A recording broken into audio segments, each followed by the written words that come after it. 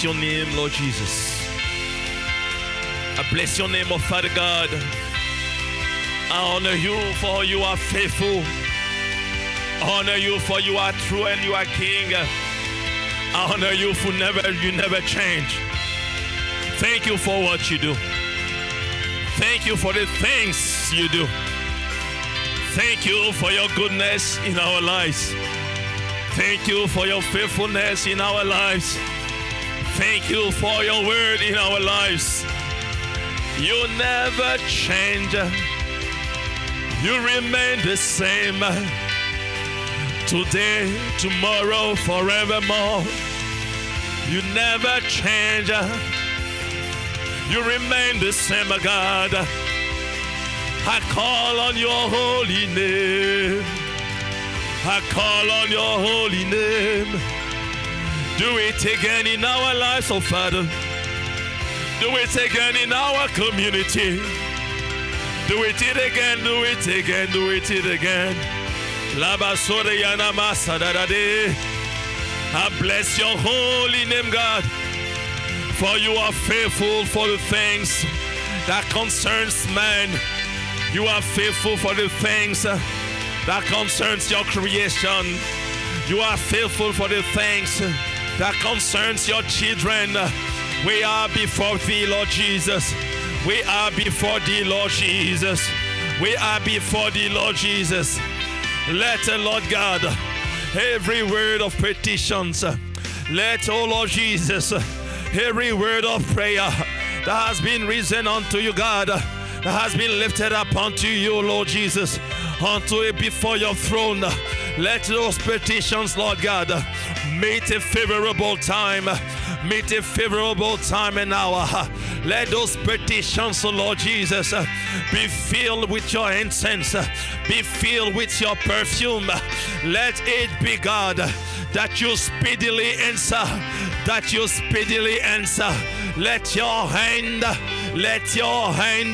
speedily bring it about the answers of the prayers that have been risen up unto thee. Lord Jesus, we call on you.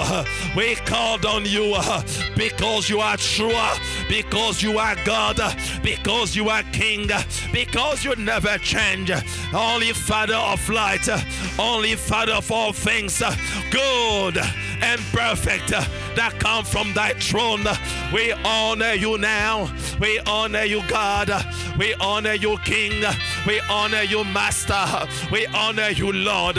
Ancient of days, Rock of ages, the lily of the valley, the bright and the morning star. We honor you, Lord Jesus. We bless your holy name, God. Hurafobo City. Liabaso Fokoro Sobrambele. You are faithful. You are faithful. Oh yes, Lord, you are faithful. You are faithful, God. You are faithful, oh Father. Thank you for your word.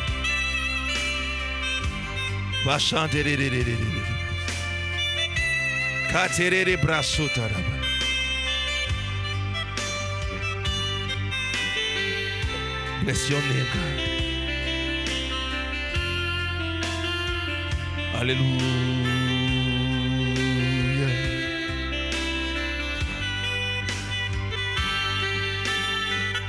Hallelujah. We bless your name, Father.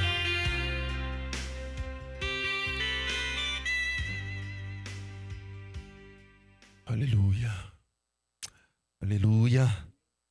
Hallelujah. Hallelujah.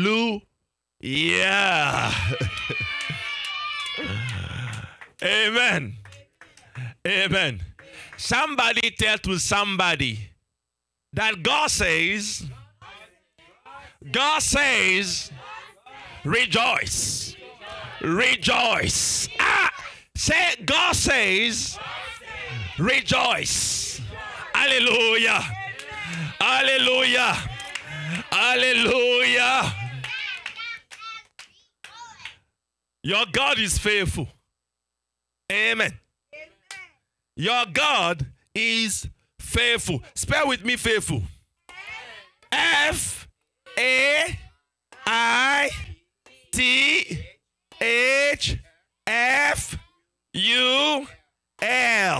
That spell faithful. Meaning full of faith, and a faith that is full. Amen. Your God is full of faith. He's full of a faith that is full. Hallelujah. He is faithful. If you're lacking, he is full of that faith. For without faith, it is impossible to please God. So, because he is faithful, he can fill you and fill you with faith. Hallelujah. Amen. Hallelujah. Amen. Say, my faith, be thou full in the name of Jesus Christ. My soul, be filled with faith that comes from above, from the Father of lights. Hallelujah. We're going to continue on the second part of our word that we have spoken last Sunday. Believe there shall be a performance. Today, I need to be refilled with the faith of the Most High. There are many things ahead of us. There are many challenges ahead of us. There are many doors also ahead of us. But I need the faith that clarifies my path. So I do not walk with questioning, I walk with praise. Amen. I need the faith that makes me walk with praise on my lips. Tell somebody, I need the faith that makes me walk with praise on my lips.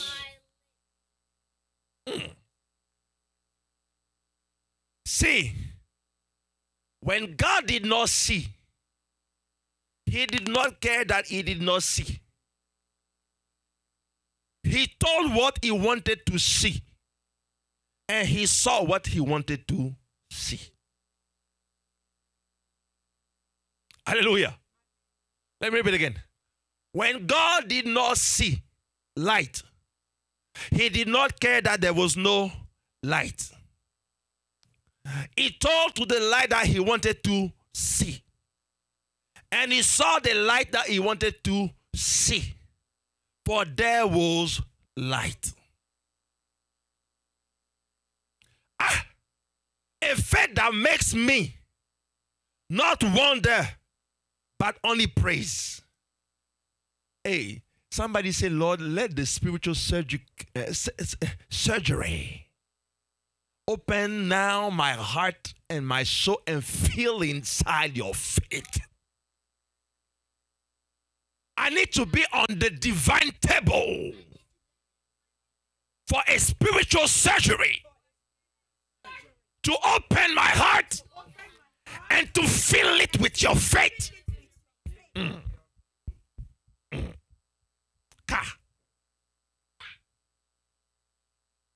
A faith that makes me have the praise on my lips.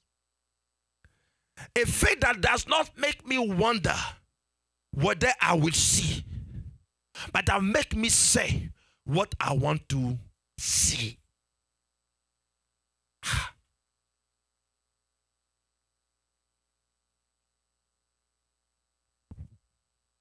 You know, in mathematics, they have things that they call theorem. Theorem, right? Is that theorem? Which is supposed to be somebody who has understood a way of solving a problem. And then he has put together a theory that will bring about a solution to the problem that can be applicable on different problems and bring about the same solution. Am I right? And when the person found that theory, other people can build on that theory and develop other solution. Are you following what I'm saying? For light to start, God has to first speak the light. So people were already filled with the knowledge of finding light. And based on that truth, they start searching to improve of what was existing. For science and mathematics only do and does based on what is already existing. But there is nothing under the... Let me say it again. They say science is the discovery or the observation. You don't observe what is not. Hallelujah. So for us children of God, we only observe and behold what he has already said. Even if we don't see, it does not make it not existing. It doesn't make sense. They did not see the airplane, did they? They did not even have the imagination of airplane. But the basis of the truth is that God made the fly and the birds. Hallelujah. When he made the bird, he inscribed inside the knowledge of discovering the airplane. But they were looking on the sky, they could not see an airplane. And one day somebody said, hold on a second. Look how that bird is taking off. Look how he spread his wings. Look how he lived and he soared in the wind. The mass of the bird does not cause him to drop down. He only rises up.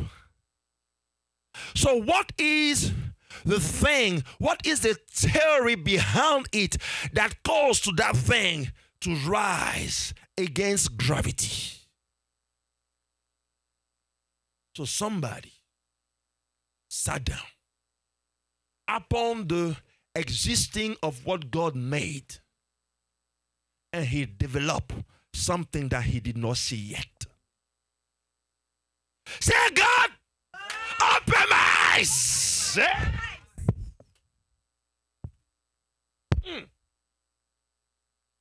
You see, I do not want to talk about what somebody did. I want somebody to talk about what I did.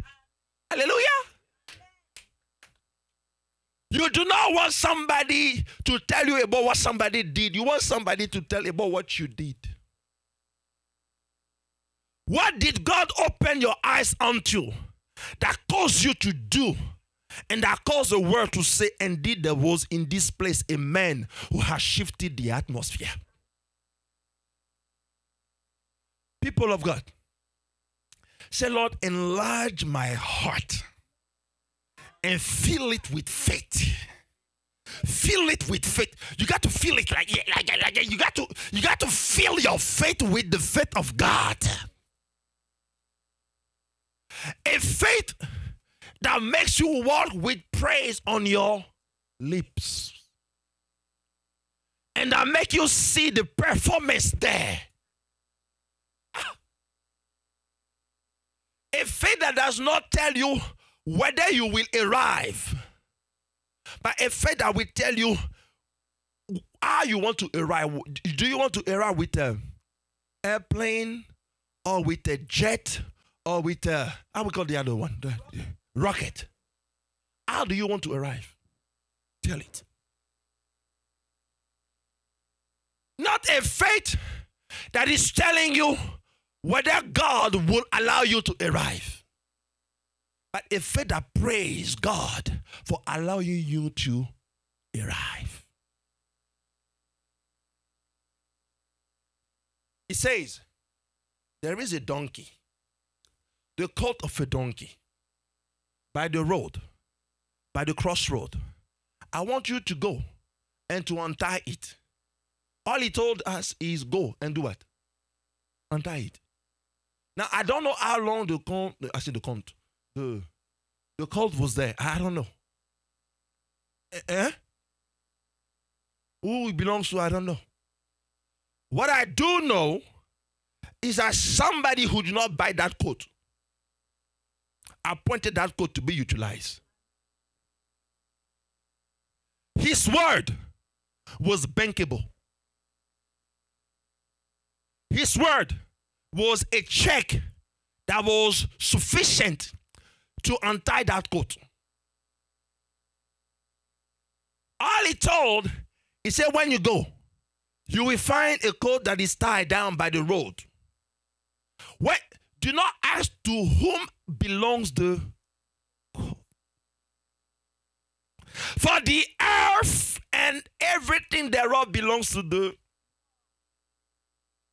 So you go, see the coat, untie it, take it, and come. But if somebody tells you, why are you untying that coat? You answer what?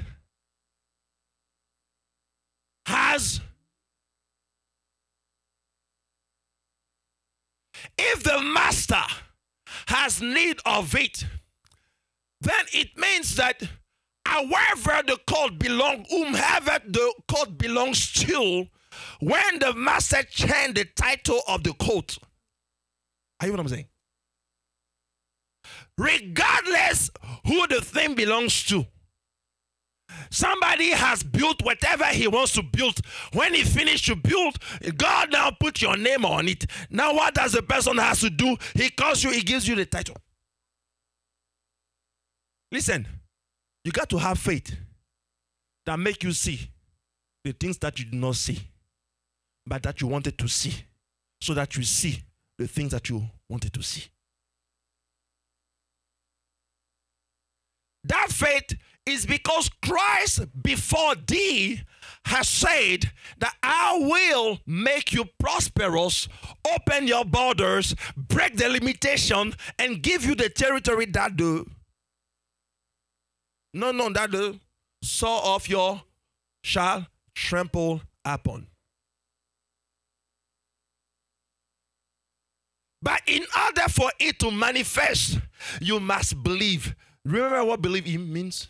Who remember that? Hey, you forgot. You forgot already. Hey. Last Sunday we talked about believe. What does it mean, believe? No.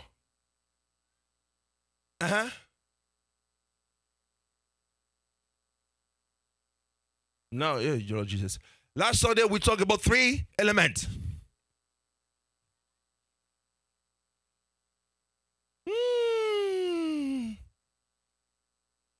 Believe.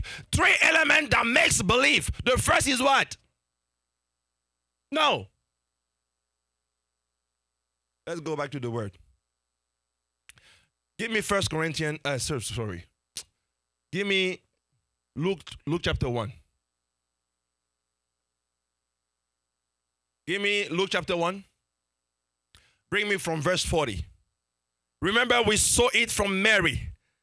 Belief before you believe what is inside. Belief. How does it manifest?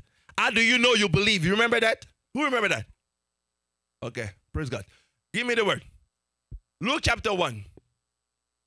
Luke chapter 1 verse 40. Mm-hmm. And no, I'm so sorry. 30. Verse 30. Mm-hmm. And the angel said unto her, Fear not, Mary, for thou hast found favor. Fear not, Mary, for thou hast found favor in the sight of God. Before God. Continue. And behold, thou shalt conceive in thy womb. Remember, first thing of belief is what? You have a deep desire that grabs your heart. You know you have belief because God drops in you a deep desire that grabs your heart, that wants you to achieve that thing. Do you remember that? You don't. How do you know you believe? Because first thing, God himself drop inside of you, does a surgery in you, and plant inside something that is a desire that is so divine that you cannot let go until you see it manifest. Believe. Not the, I would say that, not, the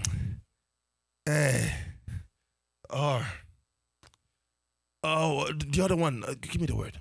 Not the hope for, but an evidence of something that is inside of you that you know, not you hope. You have come from the hope into the know. That you know this one, God wants me to fulfill it. Continue. And behold, thou shalt conceive in thy womb, and behold, thou shalt conceive in thy womb, and brings forth. So before belief comes, you conceive something that is inside your soul that cannot go. However, that you hear or you see, that thing is conceiving you by the Holy Ghost. You know what I'm saying? It is conceived in you by the Holy Ghost. Listen, when Solomon wanted to build a temple, was it a cheap temple? But who gave the design of the temple? Who gave that to David?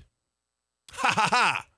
For David said, I did according on how I saw in the spirit, on how he instructed me.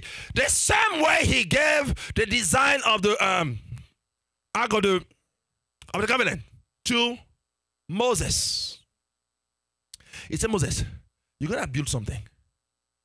By the way you're going to build it, I will show you the length, the height, the width, on how you will make it.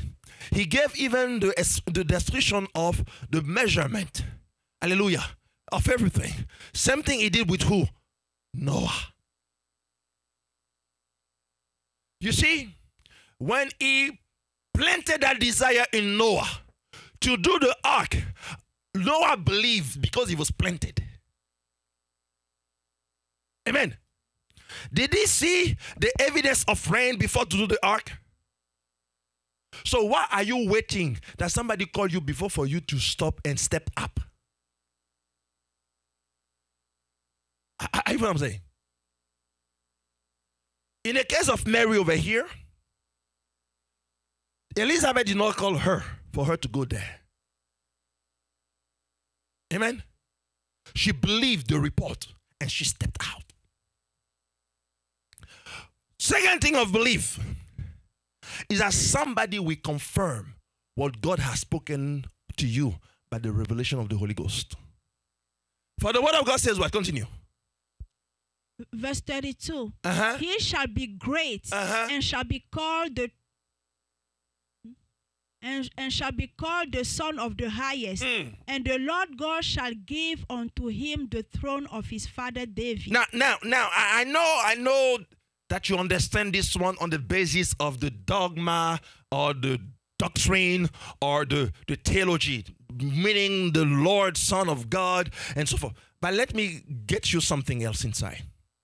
The Bible says, he shall be great, he shall be called the Son of the Highest. Now, if you understand correctly the Word of God, you also understand that the Word of God has spirit inside. Amen? It's not only the letter. Amen? He shall be great, he shall be called the Son of the Highest. And the Lord God shall give unto him the throne of his father David. We know that by then David was no longer his direct father. Amen. David was rather his great past great. Amen. Some ancestor. Hallelujah. But how does he explain? He says, the throne in God I gave unto you. He give the throne, he cuts down all the genealogy that is between you and David, and then reproach you directly and cause you to be a direct son. Does it make sense? So he calls David not the ancestor, because technically David was the ancestor. He was not the father. He was the ancestor. But he did not call David his ancestor. He called him father. When God appoints you to rise, he casts down all the middlemen and then bring you directly to the one who has to give you what is needed for you.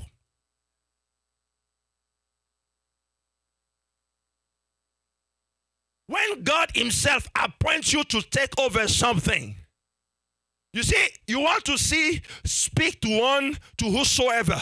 But between you and the person, there are so many steps and secretaries. You know what I'm saying? So many steps that before you have said this thing to that person, before he arrives over it, he has so many steps that finally you don't even have the time to meet the person who is the decision maker. So when God conceives in you the faith to believe, he also conceives for you the title that makes you receive directly by skipping all the middlemen. That's why when you go to get the coat, you don't ask the middleman, where is the coat? Are you what I'm saying? When you go to get it, you only go to get it because the assignment that God has spoken over you is go and get it. Say, go and get it. Oh, Lord Jesus. The assignment of God is not go and ask. Is go and get it. You got to tell to yourself. You know, you have to speak yourself into the trust of the word of God. You got to speak your soul. You got to commend your soul into trusting the word of God and tell to your feet to fulfill what God has spoken to your soul. Are you what I'm saying? He said, go get it, period. He's going to give you the throne of David, your father. All the ancestor that was in between you and David, he cut all this, he reproached you, he called you over there. I say call you. Stick you. I can call this a French word. He's going to give you the throne of David, your father.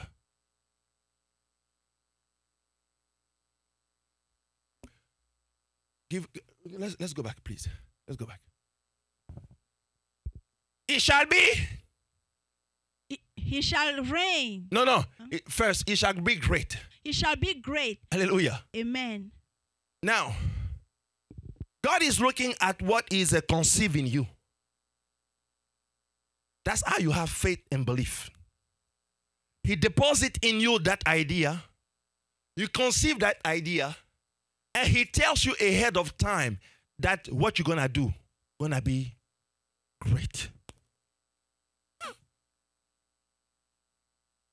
It tells you ahead of time that what he conceived in you, and you will nurture it, and you will invest into it. He said the outcome going to be. So if it is middle, are you stopping? Hallelujah. If it is 90%, are you stopping? Because he told you ahead of time that what is giving you shall be great. Can somebody pull me the dictionary, the word great? He shall be great and shall be called the Son of the Highest. From the highest throne, from the highest kingdom, that's where your direction will come from. Your inspiration will come from. Of an extent, amount, or intensity considerably above the normal or average. Ooh. The ability, quality, or eminence considerably above the normal or average. Read it again. The ability, No. The word is what? Great. Go ahead. Tell great. great. Yes. Of an extent. Of what? Of an extent. Of what? An extent. An extent, and then what? Amount. An extent, amount, and of what? Or intensity. Or intensity of what? Considerably above. Considerably above. What? The normal or average. The normal or the average.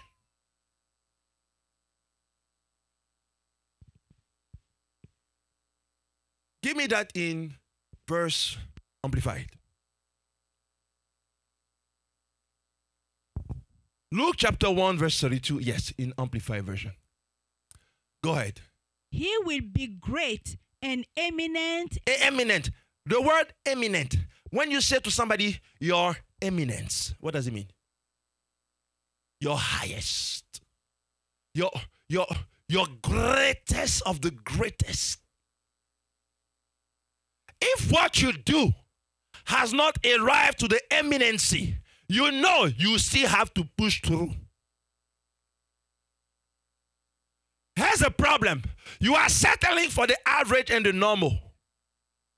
That's the spirit of Antichrist, because that spirit has not obeyed the word of Christ. Are you what I'm saying? Antichrist, he goes against the word that Christ told you to do. When Christ tells you to do something and then you do the contrary or the fulfillment of what you said, and he said, you are going anti against his fulfillment. You are not called to be average. Hallelujah.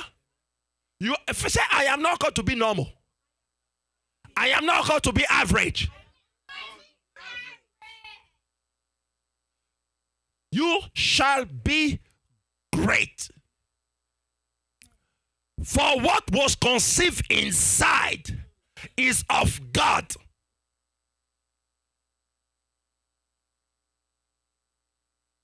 He has a problem with Gideon. He looked on Gideon. He said, Giddy, you are a great, mighty warrior. Gideon said, where I'm standing, I am a threshing floor. I'm doing wheat. I flip it. It goes up. The wind takes the chaff out and gives back the wheat. Meanwhile, all the dust of the wheat is all over me. And then you tell me, in that condition on the threshing floor, standing where my father does not even know the road to go to the temple, I will be a great warrior. My name is Gideon. It's not Samson. Hallelujah. My name is, you see, did the Lord spoke before by saying that he will make Gideon? No. Gideon just was there, and one morning the angel came, he told him, hey, differently from Samson. Samson was spoken of by, amen? And he was born of. But Gideon, nobody spoke about him. Hallelujah. Gideon, nobody spoke about him. He was there. He was doing his stuff. No prophet prophesied about him. Hallelujah. No word of knowledge came for him. Hallelujah. There was no revelation that came in his dream. Hallelujah. He was just doing his average thing. He was just doing his normal thing. He was in the midst of the threshing floor. Hallelujah. And God said, I have conceived in him something that is greater than the average he does. So when the days arrive, God said, now it's time to become great. Are you following me? When the time arrives, that's the beauty of it. You don't see Gideon praying. You don't. Do you? When God comes, was he praying? When God, somebody help me with this one. When God wants to assign you the greatness that he has put on your name, when the time comes, whether you pray or not, whether you're Christian or not, that day, it is God who said it is assigned unto you. That day, whether you want or not, it will come. The guy was not prophesied about. He was not like a Jacob and Esau. Amen. They were prophesied about. That you will have two children. The one will be the first, but the first will be the last, and the last will be the greatest. He was not prophesied about. His name did not mean much. He was just Gideon. But when the day arrived, hallelujah. Say when the day arrived. When the day arrived, suddenly he catapulted me into greatness. The conception that God has planted inside your soul, he said it shall be great. Considerably above average and normal. Believe there shall be a performance. The words that God has spoken are even above you, way beyond above you. It is that word that carries you into destination. It's not you carrying the word of God. Hallelujah. The Bible says, Habakkuk, it says, write down the vision so that it may what? It may run who reads it. So you are not the one running the vision. It's the vision running you. It's the word of God that takes you on wings. Amen? And that calls you to go.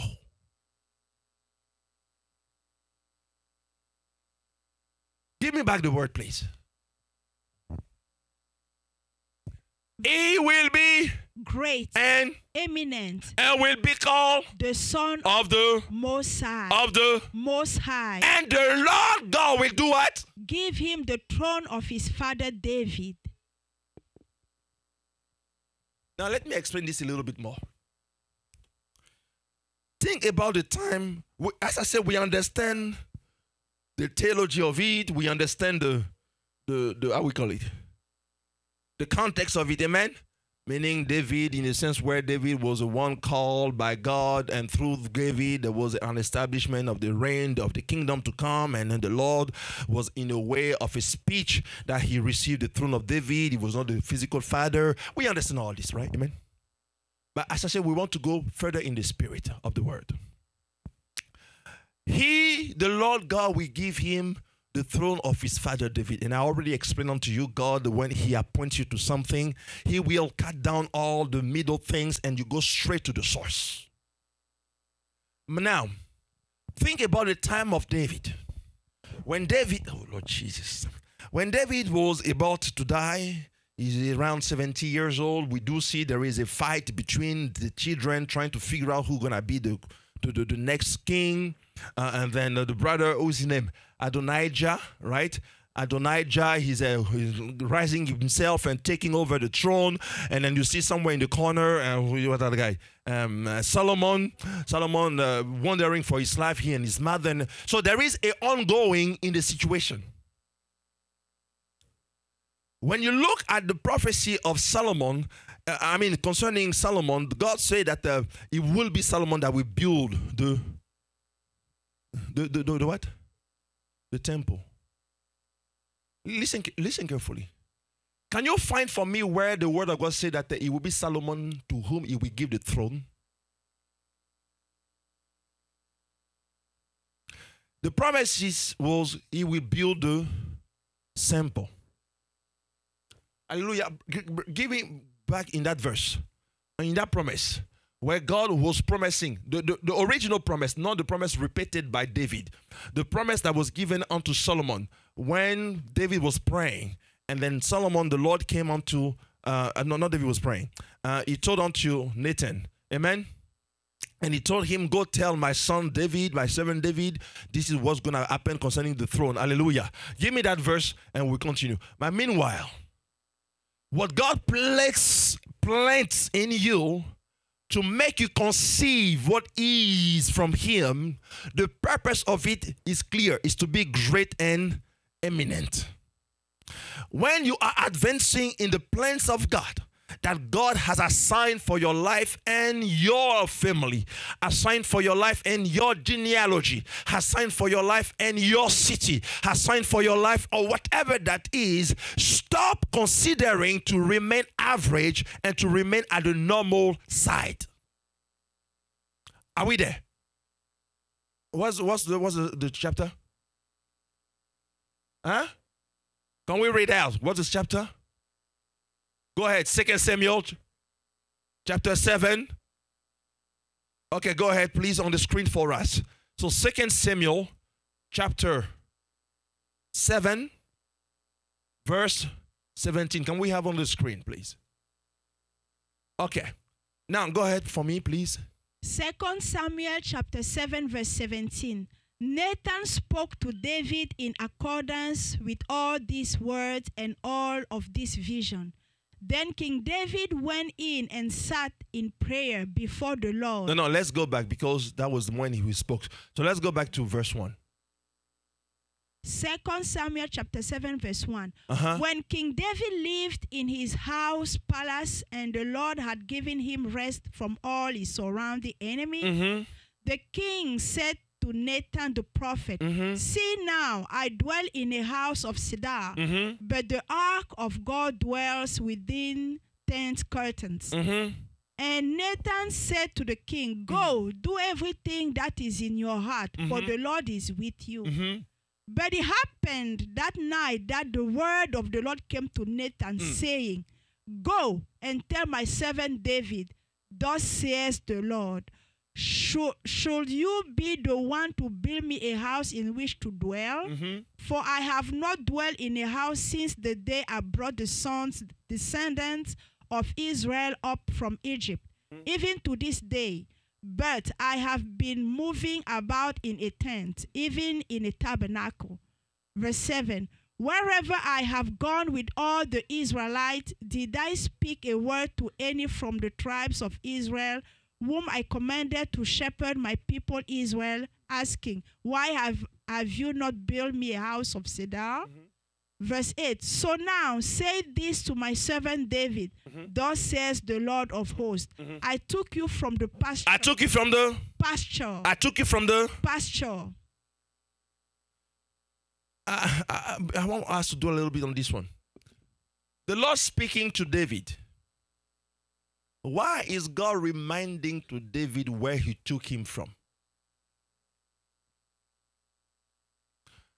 God already knows where he took David from. Amen? I can assume that David knows also where God took him. But when God is speaking to him, he's speaking to him in a remembrance way. And he says, I took you from the pasture. God says, before he started putting on you the seed for greatness, he already assigned to that seed to only make you great. So however you are, wherever you are, when God says, I want you to advance and go, even if you are in the midst of pasture, he will do what? He will, come here, he will take you like this and transport you. The Bible says, I took you from. Hallelujah. It's not like I led you from. I took you from the pasture. Hallelujah. From following the sheep to be ruler of my people Israel.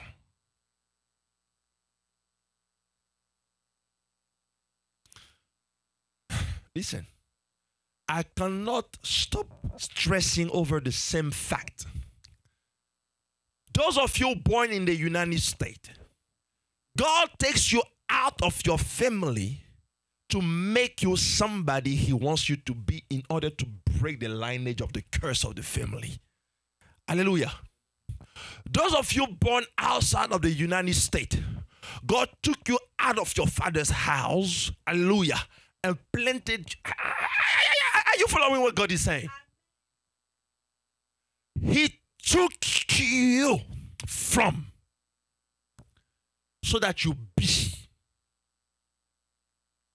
When you see that you are not yet in the B of the great and that you are in the B of the normal, then you know your assignment is there. You must fulfill it. It's not you pray about word there. No, you know that it is there. It shall be a performance. It's not, Lord, I hope that I would. It's not, Lord, that I pray that I would. God says, I took you. Amen. You were just in a pasture. When God was speaking of who He's going to take, it was not David who sent him a letter. Amen. For the matter of fact, David had 7 brothers. Hallelujah. And they were stronger and beautiful than him. They were serving already in the army. They were strengthened enough and trained enough to fulfill that specific position. Even the mouthpiece of God, the authorized mouthpiece of God, wanted to thwart the plan of God. Amen. Nathan went. The first guy he saw, he said, "Thus is the Lord Joyce." You are, God said, I said, Nathan, Samuel, thank you. God said, stop. I did not tell you that was the one. Hallelujah. Imagine Samuel, he arrives after he heard God telling him, "Go, I will show you the one that you will anoint king over my people." So Nathan arrives with so much anointing, so much spirit, loaded with divine instruction. When he arrived, the Bible says it sees the first one, it says, "Wow, surely this is what God has chosen." Samuel, not Nathan. He opens his eyes, he sees, and his eyes and his faith combine together to thwart the plans of God. Because he was not speaking by doubt. Hallelujah. Before to go there, he heard God. Amen. He was on assignment. He was clear in his mind. God told him already, "I'm going to show you." So for him, as soon as I enter, the one that is shown is the one that is chosen. See yourself there. You don't have a particular, I don't know, skill, a particular preference in your family. You are not the one that everybody say, this one will be the greatest. You are not the one everybody bank the, how we say that? You see, like invest on. They said this one, qu'il pleuve, qu'il neige, I need to send this child to do this. Sometimes they look at you and they say, "Don't you see your brothers?" You see what I'm saying? They look at you and they say, God said, He came. And then He saw through the eyes of Samuel. And Samuel said that this one I see surely is the choice of God. You see, when God, Lord Jesus, when God says, "I have assigned and took you," He takes you out of 7 other people in your family who were all qualified. Each one after the other. "Oh, is this one?" God says, "No." "Surely this one." God says, no. It's this one. God says, no, that's already 3. How many times can you get it wrong? But I know God's, it's this one. Already 4. But this time, by the Spirit of the Lord, thus saith the Lord, is this one. I didn't say it. You already how many? 5. So the guy has the horn of oil ready to pour out. He's like this, looking for a head. Even the prophet wants to anoint somebody. But God says, I did not put that name there. David was about, he was dealing about his sheep. The brother did not smell like David. Amen? David was smelling different because he was dealing with sheep. After the 5th, finally, Prophet Samuel says it might be this one. And God says, sorry. And the one.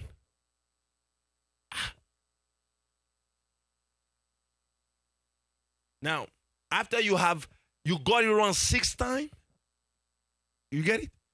Like you got the word of God wrong 6 times. But prior you got it wrong, you had the word of God who spoke to you. So all your assumptions are not even fulfilled. But God says, you only assume from what I said. Let me show you from what I said. Finally, he sees the 7th. He said, okay, at least it's the number of perfection. It should be him. And then it's not him. And then notice what Samuel said. Samuel said, but Jesse, are there all your children here? You see, the one that God has assigned, it does not need to be present in order for him to receive the power. It is your name that is written there, it's not your flesh. You know what I'm saying? Your name is written in the memory of the one that God has said, bless that one. So why are you toiling and then struggling? What you do, do it right. What you do, do it correctly. Do it orderly. God has written that name of yours in the memory of the one he has assigned in order to bless you. Then David, the Bible says when he asked, but are there all your children here? He said, there is, you know what I'm saying? It's not a kind of like, there is this David, my son. He was not that way. Huh?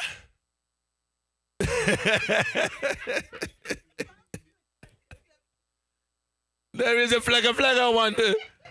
The forgotten, rejected one. He is skinny like this. He spent his time eating grass with the sheep. And he stink. His name is David.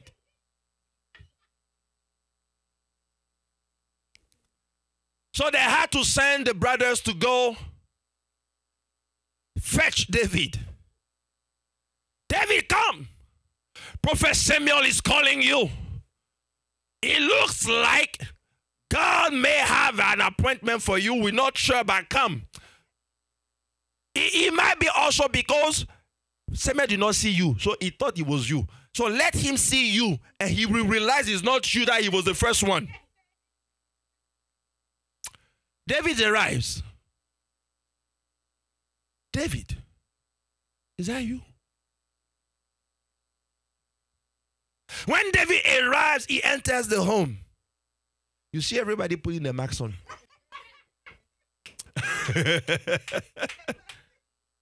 Like, what is that anointing? It smells.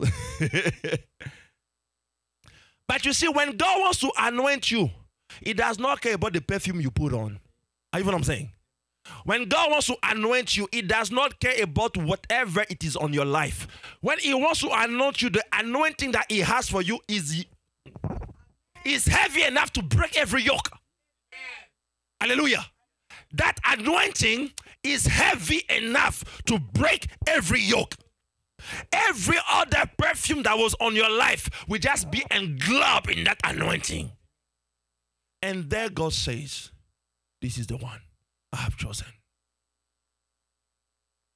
So God said, I took you from the pasture and I put you to be ruler. So when God is about to pass that anointing over Jesus, He makes sure that He cut off all the in-between so He can replicate the dynamic of that anointing to deposit on Him. So it says, the throne of your Father to be great.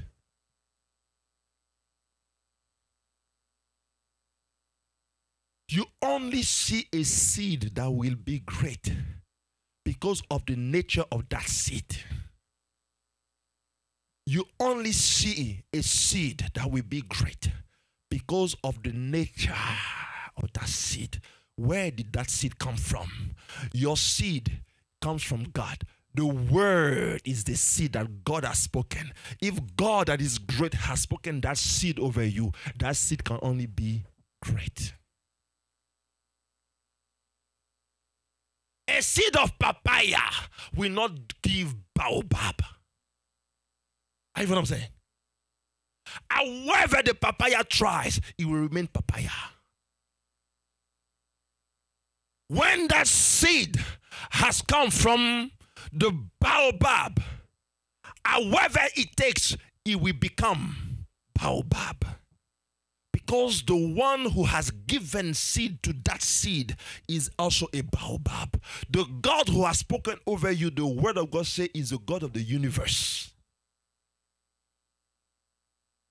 Believe there shall be a performance. It shall be great. Considerably above average and normal size. For the seed was given by the one who gives the seed for increase. Believe there shall be a performance of the things that the word of God has spoken and that your hearing have heard. For it was your name that He has called. Believe. Believe there shall be a performance.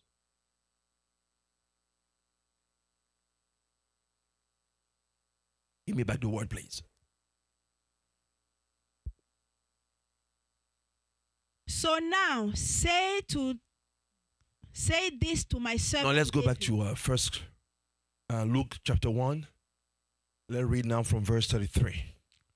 Luke chapter 1, starting from verse 33. Mm-hmm. Do we have it on the screen? Luke chapter 1, verse 33. Mm-hmm. Okay, go ahead. Mm-hmm. And He will reign over the house of Jacob. And He will reign over the house of Jacob, Israel, mm-hmm. forever. And of His kingdom there shall be no end. And of His kingdom there shall be no end. Mary said to the angel, how will this be, since I am a virgin and have no intimacy with any man? Then the angel replied to her, the Holy Spirit will come upon you, and the power of the Most High will overshadow you like a cloud.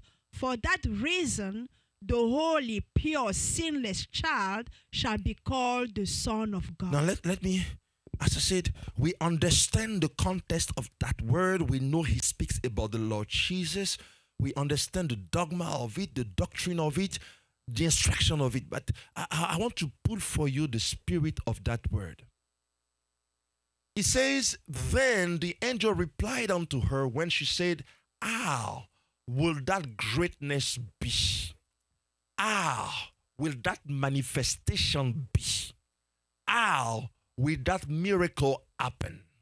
The angel says, listen, the Holy Spirit will come upon you, and the power of the Most High will overshadow you. Now put yourself in this position. The first thing first is that the idea that runs in your mind from God, what it means, idea that comes from God.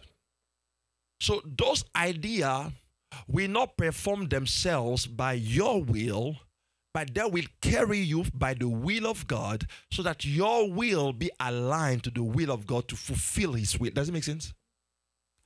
Let me explain again. When God deposits in you his ideas, his conception, his assignment, he put in those ideas power, and that power overshadows you. And that power conceives in you even the will to fulfill the will of God. And because of that power, even when you want to stay, like you want to stay at the level of the average, that power that overshadows you push you further. That doesn't make sense. Because it overshadows you. You are clouded by the power of the Most High. So the will of God becomes your will.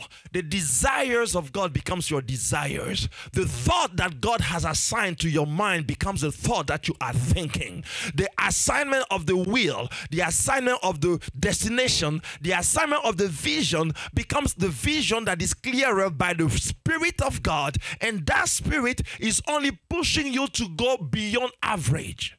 So as you continue to walk in the will of God, it pushes you to say, don't stay into the normal. Don't stay into the average. You are supernatural. Are you following what I'm saying? The God that you have called, the God that you served, he has supernaturally chosen you out of your family and put over you something to overshadow you, so that the enemy cannot identify you, so you can walk under the Spirit of God to fulfill the will of God. Until you fulfill that will, you will not rest. So the Holy Ghost will come upon you, and the power of God will overshadow you. So everything that boils inside of you is, Lord, I need to fulfill your will. I need to do your will. I need to walk in your will. I need to make it happen. Lord, I'm not going to let someone else do the work that you have assigned. Use me. And because of that word of God, you start boiling of desires. Your desires start being so aligned to the will of God. For he said, if thou delight thyself in me, amen. If thou delight thyself in me, I will grant you the desire that boils in your heart. Those desires comes from the throne of the Most High. Those desires are desires that makes you not be content with the limitation that the earth has placed upon you. When you walk and you see the barriers, you say, God, you did not call me to a dead end. You called me to cross the Red Sea. Are you what I'm saying?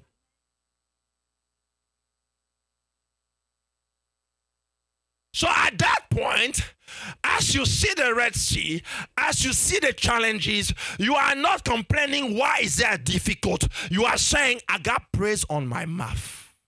I got praise on my lips. The faith that God has planted in me gets me going and takes me to only believe it shall be a path et performance. Believe. Believe. Give me back the word. Then the angel did what? Reply to her. What did he say? Then the angel replied to her, the Holy Spirit will come upon you. The Holy Spirit. You cannot do it without the Holy Spirit. Hallelujah. You cannot do it without the Holy Ghost. He must come upon you in order to take the thing that was conceived in you by God to make it tangible to your conscience. And that you see within your flesh the burning desire to press on. And as you see the limitation of the earth, of the average and the normal, you say, I was not called to be here. I was called to be there. And the faith of Christ that is stronger than the faith of your forefathers, we assign you a throne that is called for the Spirit will come upon you. And what? And the power of the Most High will overshadow you. And the power of the Most High. Let me explain to you a little bit how the power of the Most High works. Somebody turn for me this light. This light over there. Go ahead. Turn off this light.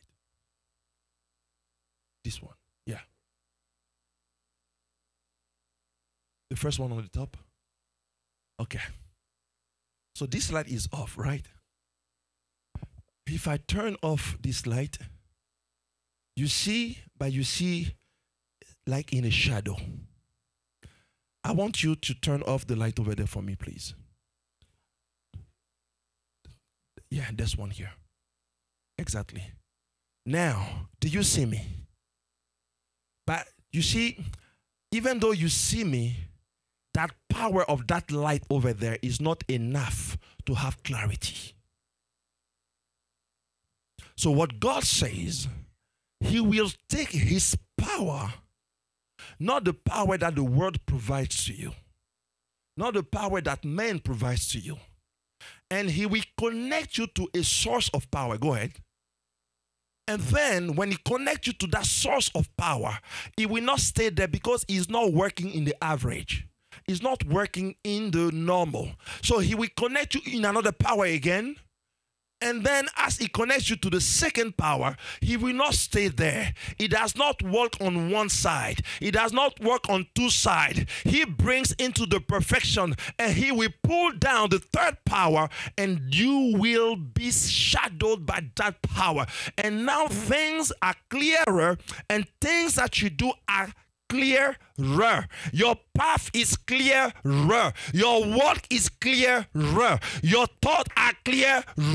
Your desire are clearer. Your prayers are clearer. Your steps are clearer. Your path are clearer. Your mind is clearer. And things are clearer.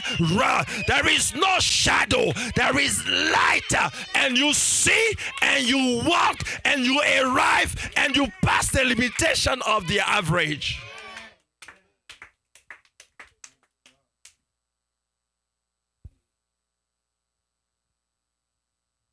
He takes you. He connects you to the power of the Most High. And then you start distributing power. And you start carrying that power. And you start carrying that light of the certainty of the clarity of God. And your thoughts are being now aligned. And you start believing there shall be a performance.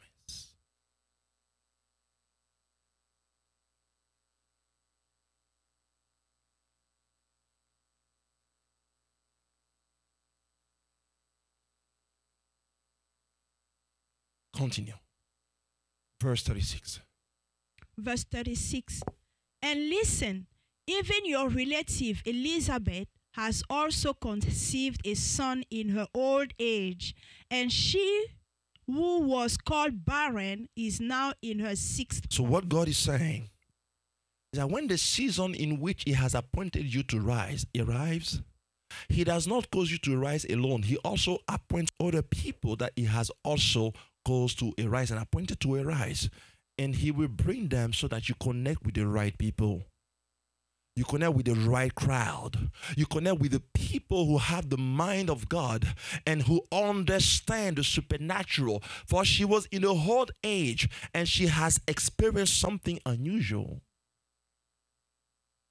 She was in a old age and she has experienced something that is not heard of. So the Lord is now telling to Mary, see, even your cousin Elizabeth, she has conceived of a child in her old age. And then Mary understands that connotation of that parable of the word. She says, I understand I need to go and connect it to the anointing that is flowing there. Because one can take a 1,000 by two, can take 10,000 down.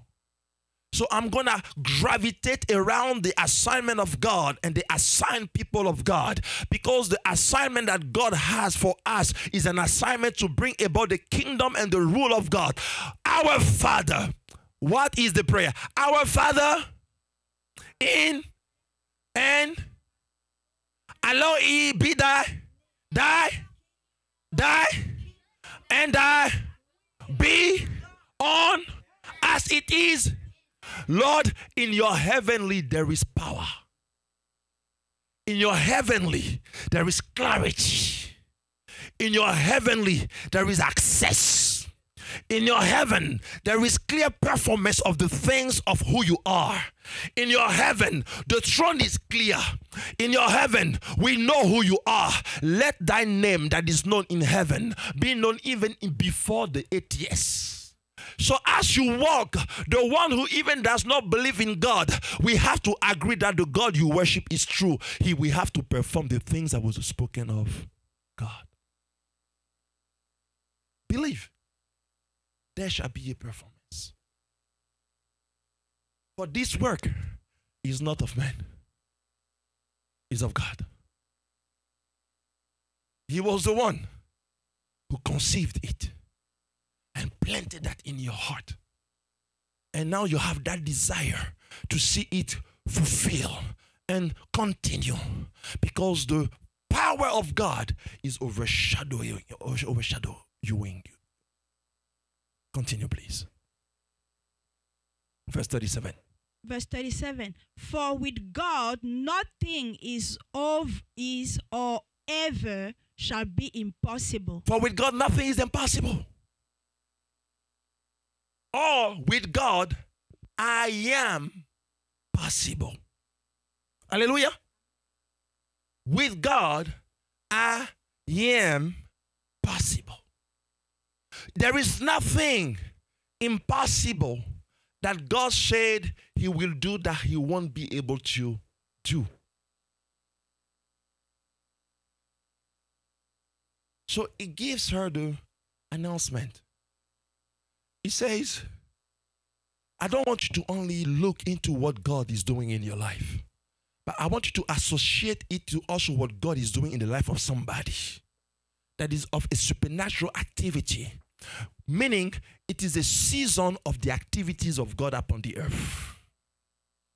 Because when it touches you, it touches somebody else. So God is now raising us an army that come together in order to fulfill the plans and the will of God. Believe there shall be a performance. Continue, please, for the word. Verse 38.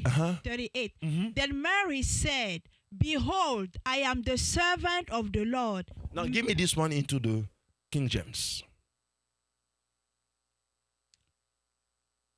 Luke chapter 1, 38, King James. Uh-huh. And Mary said, Behold, the handmaid of the Lord. Behold, as I told you last time, she's confirming that she's the handmaid. Amen. Whatever God wants to do with his hand, hallelujah, she's available to be done with.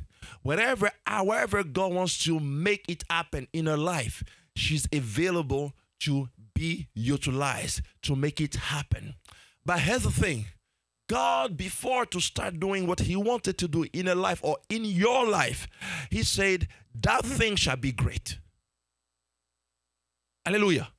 That thing shall be great. Before he started telling you all those different things that comes down the road, he says, it shall be great.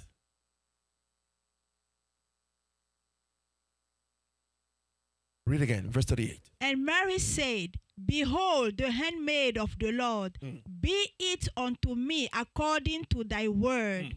And the angel departed from her. Hallelujah.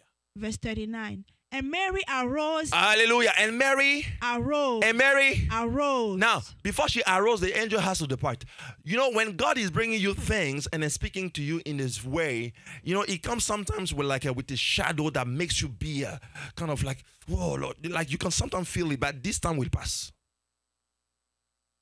When it passes, you need now to arise. Hallelujah. The mistake that we do as the children of God is that when we are feeling the pressure of the Spirit of God in those times of prayer, and we have the impression after that time passes that we are not feeling something to move. No, just get your feet and arise. Hallelujah. The Bible said the angel now departed after he did all that speech. Then Mary arose. But she arose in those days. What it means that when the Lord starts speaking to you and then you start feeling and knowing that God is moving, in those days is the time to arise. Hallelujah. Don't wait after those days have passed. No, arise in those days. And then she did what? And went into the hill country with haste, into a city of Judah. Hallelujah. Amen. She went into the hill. Amen. She did not go down. She went up. Amen. So she went into the hill with haste into the city of Judah because her faith caused her mouth to have praise on her lips. Hallelujah. And she went with haste because she understood the praise of that announcement. She understood that conception that God has planted in her was not something that came from her just fleshly desire.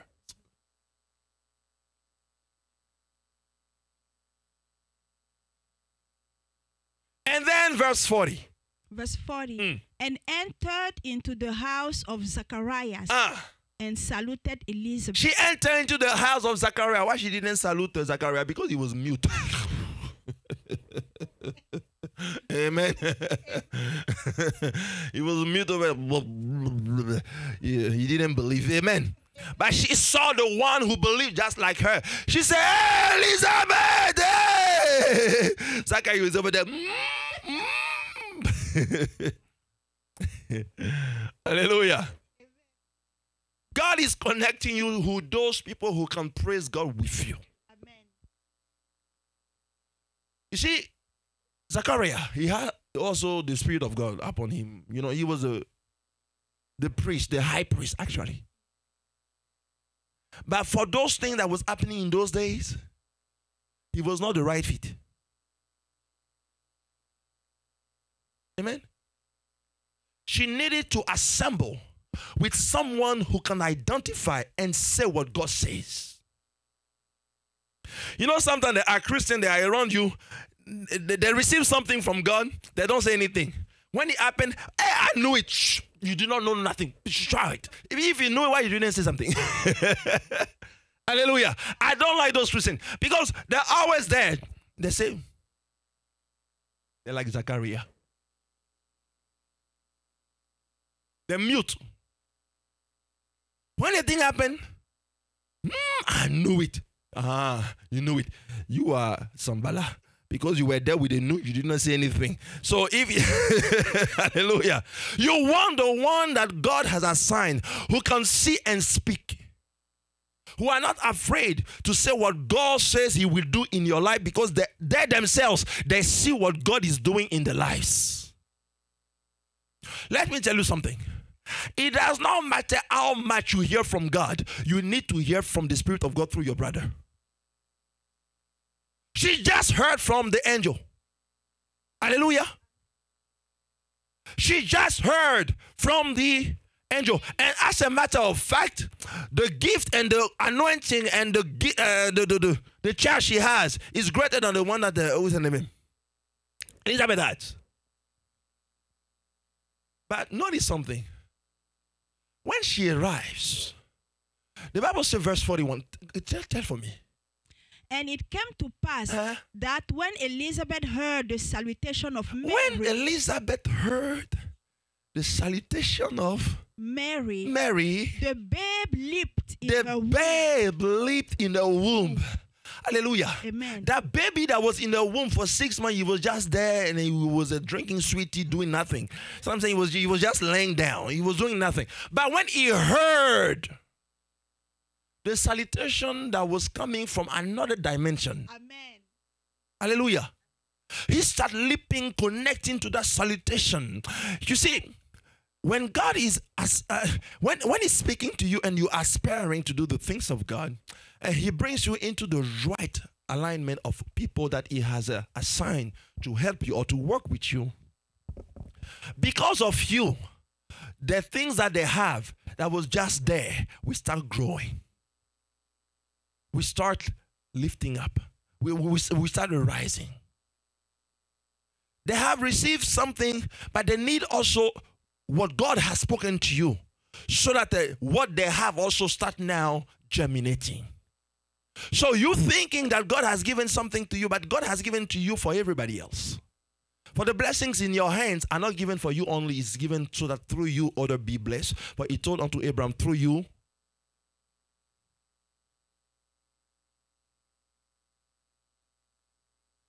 Now, when you start conceiving in your mind that God has given you those things so that you can praise his name, that's good. But conceive in your mind that it's so that you be utilized to cause other people to praise his name. You can no longer hide those things. You can no longer expect it to be average. You can no longer expect to be normal. Continue, please. And it came to pass that when Elizabeth heard the salutation of Mary, the babe leaped in her womb, and Elizabeth was filled with the Holy Ghost. And she spake out with a loud voice. Hallelujah. Amen. She spake out with a loud voice. Now, I don't know how loud voice is for you, but loud voice means loud. Amen. You know, I remember one day I went in North Carolina. It was in, there is a place we call, how we call it? West End. Somewhere down there, it's mostly like white people out there. So I went there. I was living with a family, and then we went to a church that was a Baptist church. When we went in that church, the entire church, they have about 1,000 people in that church. The entire church is just white people. So I'm saying. So I was the first guy who entered with my black skin. So I entered in, you know. By the time I say brother, the guy knows that I'm not from there.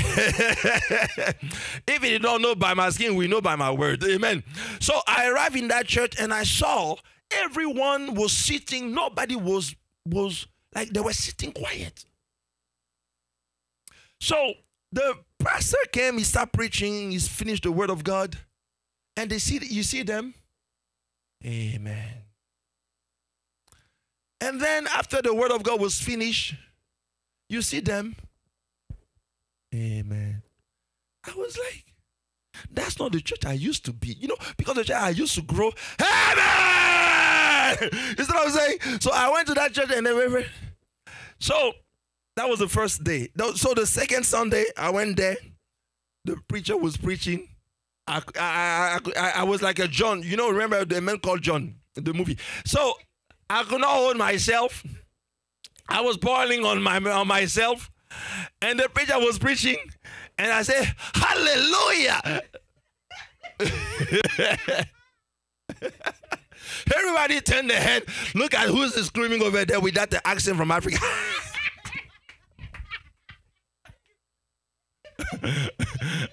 Hallelujah.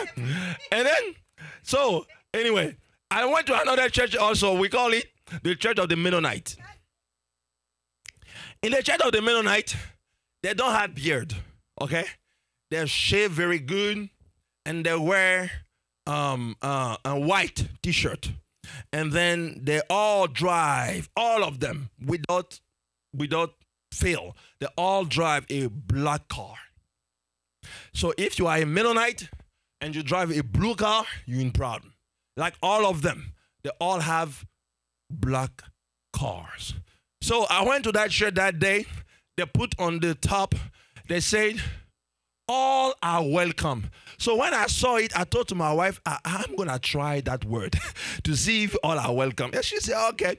So after a Sunday we went, she dropped me. And I was wearing that like this suit, but it was red. Can you imagine? A black guy in a red suit with a beard. So when I was coming, by the time I was coming in, the women are on this side and the men are on this side. They don't mingle together. So by the time I was coming in, the entire church turned like this. So from the place my wife left me to go, they looked at me until I entered the church. So when I entered the church, finally I sat down in a spot, and there was a little boy who was sitting with his dad before me. For the whole service, he was like this. He could not believe that a black man with a beard in a red suit were just in the church of his father.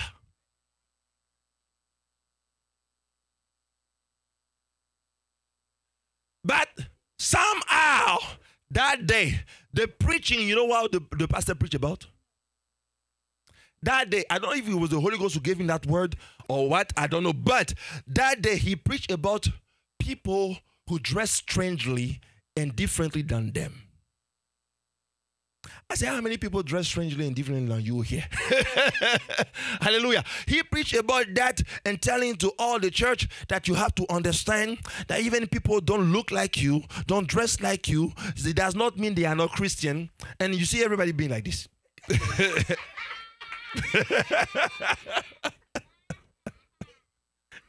Amen. Hallelujah. All this is to say that when Elizabeth saw her, she didn't play the Mennonite. She said, hey, praise the Lord. She spake out with a loud voice. When God is working in your life, stop trying to minimize or reduce the voice of God. Because the praise and the testimony that God brings in your life is loud. You know what I'm saying? That testimony is loud. It will speak louder.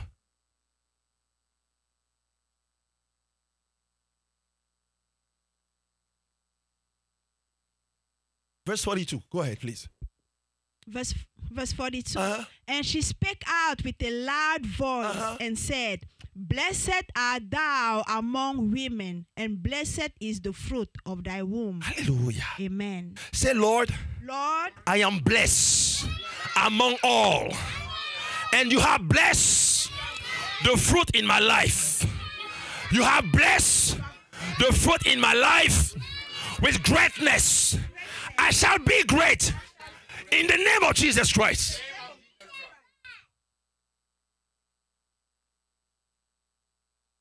Verse 43. Verse 43. And whence is this to me, that the mother of my Lord shall come to me? For lo, as soon as the voice of thy salutation sounded in mine ears, the babe leaped in my womb for joy. Woo. For lo, as soon as the voice of thy salutation sounded in my ears, the babe leap in my womb for joy. Just as I said last Sunday, God will cause your voice to be recognized where He have assigned and appointed you. When God assigns you into a task, when the Lord Jesus appoints you into greatness, even if you want to be silent, inside of you will speak louder. Because Christ is the author and the finisher of your faith. He is the one who will cause you to speak the praise of His name. So regardless on how you want to hide, God gonna put you on the spot. Are you what I'm saying? He's gonna put you on the spot. He wants you to be a testimony unto the Gentiles. He wants you to be a testimony, for the word of God says, let your good deed be seen of men, so that they may praise and worship your Father who is in heaven. Those who do not believe, that we have to say, indeed, when I heard what the testimony is of God in his life, when I heard the ideas that God has spoken to him, when I heard about that business plan that God has put in his heart, when I heard, I could not help, but I had to pour out myself in that. He appointed you for greatness. Stop believing the average. Stop believing in the average. When you hear, oh, this is normal, then you know you have to go further. When you hear, this is normal, well, that's the normal thing. That's the season. That's how it happens. Then no, you have to go further. But before he started, he said, and that shall be great.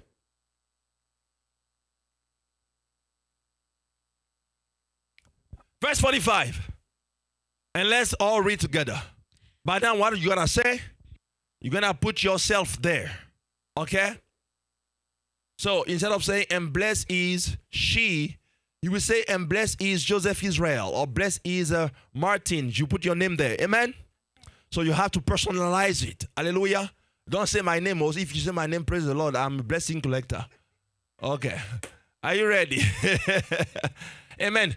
And blessed is Joseph Israel that believe, for there shall be a performance of those things which were taught to Joseph Israel from the Lord.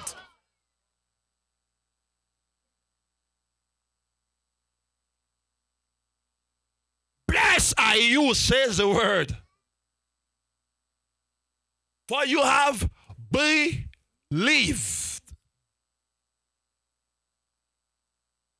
And because you have believed, the word of God said, there shall be a performance. God will put the light on it. He will not make it happen so that nobody sees. No. The testimony of God is loud. There shall be a performance. And that will say, have you heard what God did in the life of so and so? Hallelujah. Amen. Are you what I'm saying? They will testify that the same God who is able to part the Red Sea has stepped into your territory. But there shall be a performance. God will say, put lights on. Put the smoke. Put those so that they know and they see. He says unto Moses, I'm about to perform something in Egypt. But listen, in order to perform that thing, I have made a guy who's called Pharaoh. And I made him for myself. So that the more he will say no to the will of God, the more I will perform my glory. I hear what I'm saying? He intentionally made Pharaoh so that the Pharaoh will resist to the will, so that the power of God can be even increasing. And by the time Pharaoh realized, the Bible says he told to them people, please go, but don't go empty-handed. Go with the gold, go with the silver, go with the riches that we have stolen and held from thee. The enemy, the Bible says that he will dress a table in the presence of my enemies. In Hebrew, it means that he will cause your enemy to pay taxes for your feast. So that we not just be sitting, that we participate to your feast. Those who have held back what God has told them to do in your life, they will come and they will participate in your feast. They will invest in your feast. And then they will see the goodness of God in your life as never before. There shall be a performance. It shall be clearer. It shall be neater. It shall be performed. The light will be on. The testimony will be louder. It will be heard. God said it shall be great.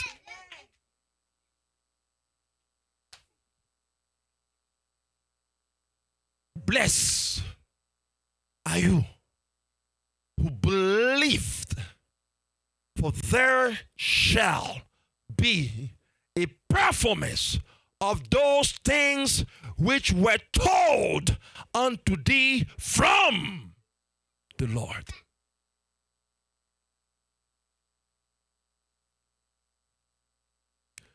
You know, in the South, they say, my praise. How do they say that? Praise break. Praise dance. Praise break. Let's start dancing. When I wake up this morning, I didn't have no doubt. When I wake up this morning, Didn't have no doubt. Jesus on the main line. Tell him what you want. Jesus on the main line. Tell him what you want.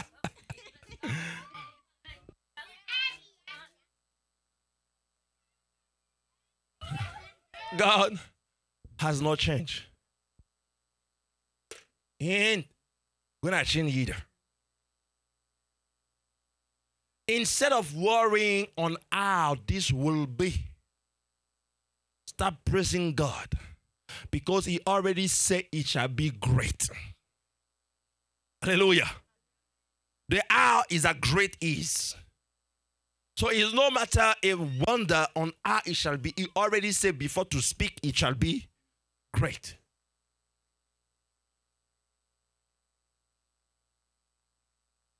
When somebody comes to you and gives you $1, please don't despise it. It is the beginning of every greatness. For people to come into your bosom and bless you, hallelujah, you got to start somewhere. Do not despise what God does. Do not look it for granted or for too small. Do not see it as a just flattery or something simple. Consider the things that he has spoken to you and believe, for there shall be a performance. Father, I bless your name, Lord God, for your children. I thank you, Lord God, for the words that you have spoken. I thank you, Lord God, for your kingdom and your will upon each one of us. It is thy will to see and to make happen and to cause performance of thy word. I pray thee that even today that be seen in each one of the lives in this place, in the name of Jesus Christ of Nazareth. That the performance of the word from the Lord be established, be clearer, be greater, and let them see the seed of greatness and bring in the fruit of greatness and eat out of the fruit of greatness in the name of Jesus Christ. Let every other limitation that the earth has placed upon them be removed off their lives. Let them advance according to thy will unto the end of the earth in the name of Jesus Christ. Amen. Amen. Amen.